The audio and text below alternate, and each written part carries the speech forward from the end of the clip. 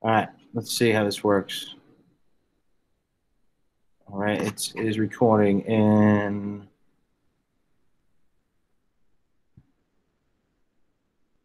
Are you guys seeing my whole face on the whole screen right now?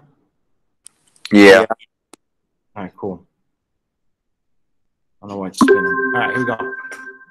All right, so what we're going to do today, I'm going to show you guys how to center a drawing in drawing space. All right, you got your regular border, right? Get your title block. Now, if you take your ruler and you took your title block and you measure from left to right, you're going to find that it's 10 inches from title block to side. If you measure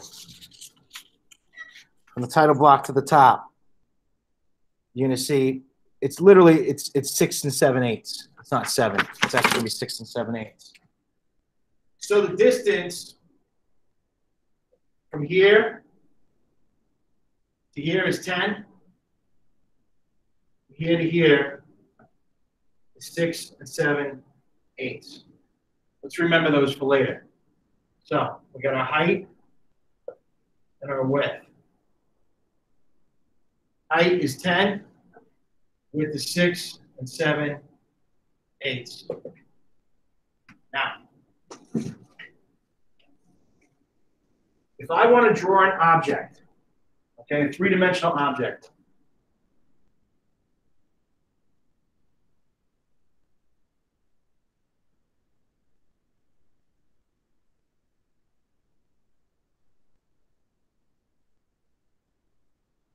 okay, and I know that the width of this object from here to here is, I don't know, 3 inches. I know the depth of this object from here to here is 2 inches. I know the height of this object from here to here is 2.5 inches. So this is the depth, this is the width, excuse me, this is the height, this is the width, and this is the depth. What we have to understand is we're going to want to make a drawing that looks something similar to this.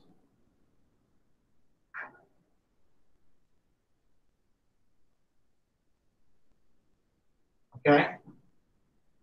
But we want to center it. In order to center it in the drawing space, making sure that this and this are the same, and this and this are the same, we have to do a little math. We know that the space in between the drawings, we always like to keep that 1 inch and 1 inch. We said that the height is 2.5 inches. We said that the depth is 2 inches. So we're going to put the depth up here, and we also put the depth over here. We said the width is 3 inches. So in order to find the start point, or the space between here to here, and the space between here to here, what we need to do is we need to add up some heights. Currently, the heights that we know are 2.5 and 2 going up the paper this way, plus the 1 inch in the middle. So 2 plus 2.5 is 4.5, plus 1 is 5.5. I'm going to take that measurement at 5.5, and I messed these two up. This should have been width. This should have been height. My bad. So we got 2, 2.5, it's 4, and 5.5. I'm going to take that, I'm going to subtract that from here. Do the same thing width-wise. We got 3 plus 2 is 5, plus 1 is 6. This one's going to be a little easier.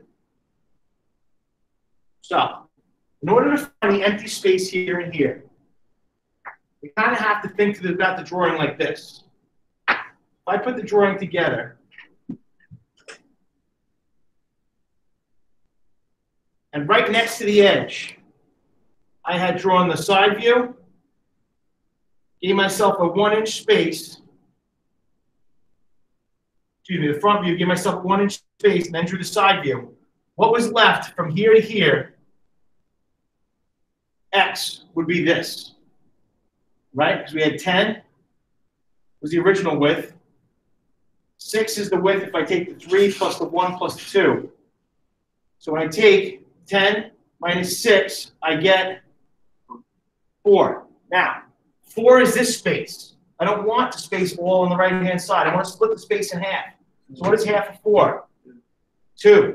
So I would measure over from the right 2 inches to get my start point. Now let's do up and down. Up and down is a little harder, math-wise, for the fractions. It's 6 7/8 minus 5 1/2. We change the halves to eighths, we get 4 eighths. We know 7/8 minus 4 eighths is 3 eighths. We know 6 minus 5 is 1.